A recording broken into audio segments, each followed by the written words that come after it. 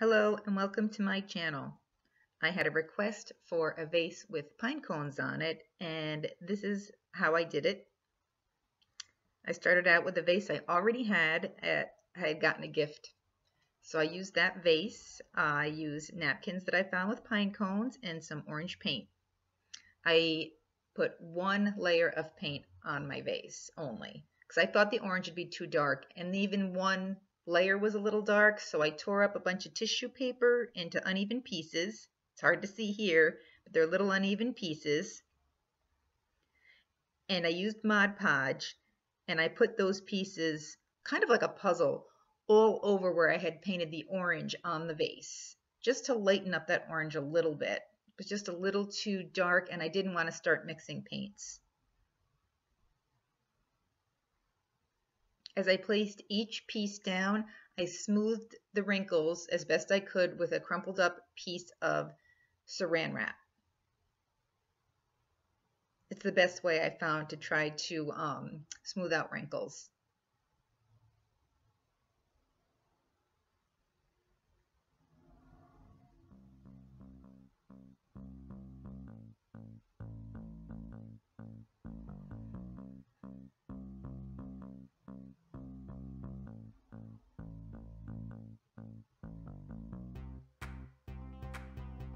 You can leave the overhang off the bottom of the vase because you can take that off later on once you've got your final layer of Mod Podge on your piece and it's dried completely. There's a very easy way to take the excess off.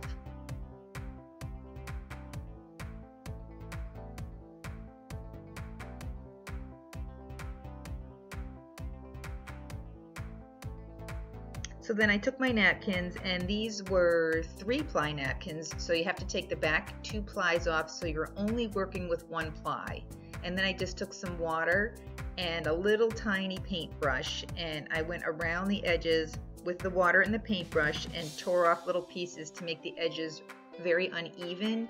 They go on more seamless that way into whatever piece you're making. I really like the way that looks.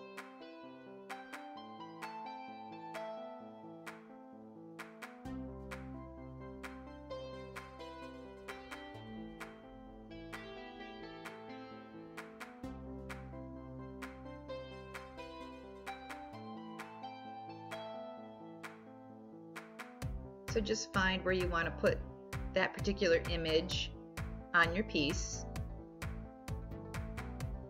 and then put a nice thin layer of Mod Podge on.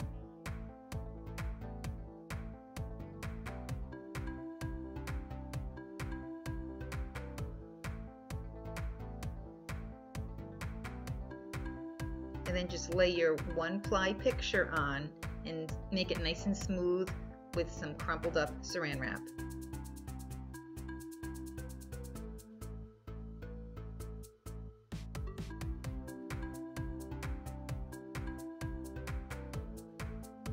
I hit some of the edges again with a little bit more Mod Podge that didn't adhere down as well.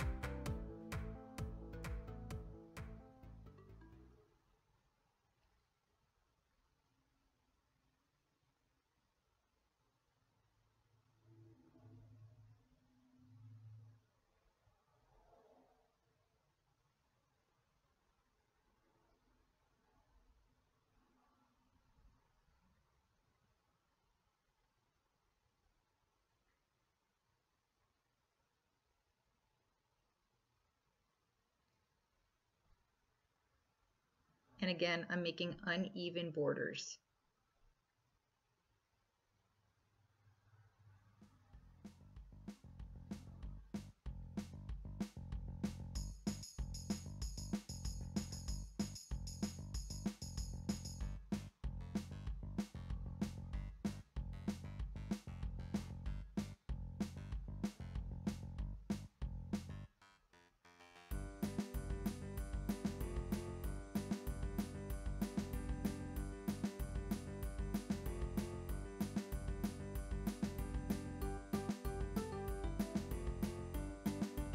And you can put as many or as few pictures on the piece that you're making that you like.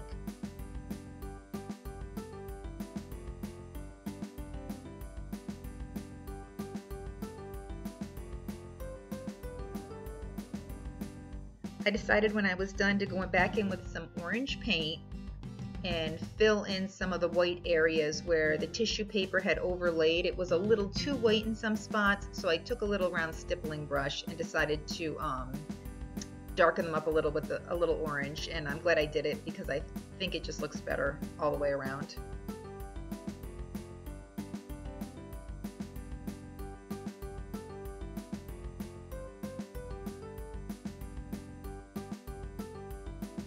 At this point, I used my dishwasher safe Mod Podge, and I did that because this is a vase, and if there was a lot of water spilling on it at any point, I wanted it to really have that extra protection. Dishwasher safe Mod Podge I've never seen at Dollar Tree. I've only found it in craft stores such as AC Moore and Michael's. I've never tried putting anything with it in the dishwasher. I hear that you have to use the top rack, but I thought, there it is, but I thought to be extra safe with something that was going to get water in it all the time and possibly water on it, I used the dishwasher safe.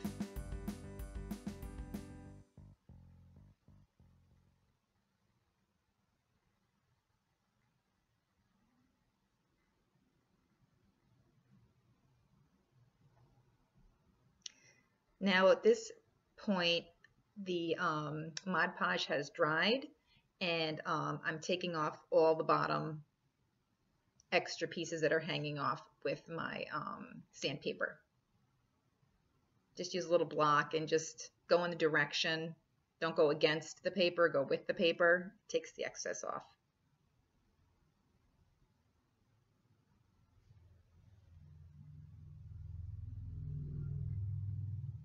And here I am just putting on some little of those strands of beads I got at Dollar Tree with some hot glue. And I ended up putting a second row on. I thought it showed up better. And this was my finished project.